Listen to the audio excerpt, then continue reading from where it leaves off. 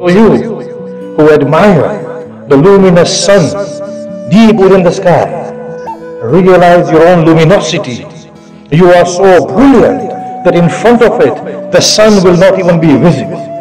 This is how brilliant you are, O son of Adam. Do you know where you have come from?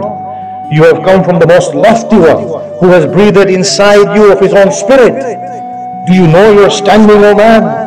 The one who wastes his life in the acquisition of wealth. Do you know your standing? The angels of God who make this world are prostrated before you. This is what you are. If only you could understand your own status. This world, this life, this world is a great opportunity for you to peel away all these layers of false personality and allow that beauty to radiate and to shine. But the mistake the son of Adam is making is, he is looking for God where? Inside the Kaaba. But can God live inside the Kaaba? Ask yourselves. He's looking for God in the hereafter. But the God is saying in the Quran, if you don't find me in this world, you will be raised blind in the hereafter. The God that you are seeking, O son of Adam, awaits your awakening to him deep within yourself. Where has he been? And when has he been away from you? As Hussein says, O Lord, when were you away from me that I needed to come close to you? You were always near.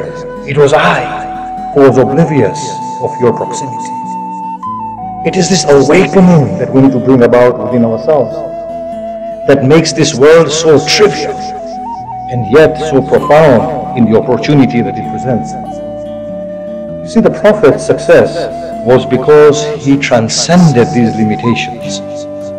If the Prophet was inflicted with these cancers that me and you are inflicted with, that I like this and I hate this, do you think he would have been such a supreme human being? Do you think he would have been such a champion that he was? Look at the great Isa, look at Musa, look at Ibrahim, look at Nuh, look at the greatest of them all, Muhammad Rasulullah sallallahu alaihi wasallam. These people had arrived at that untarnished beauty within themselves. It was that beautiful light of God that embraces all, the colorless light that gives all colors, the languageless language that pronounces every word, the directionless direction towards whom everything converges.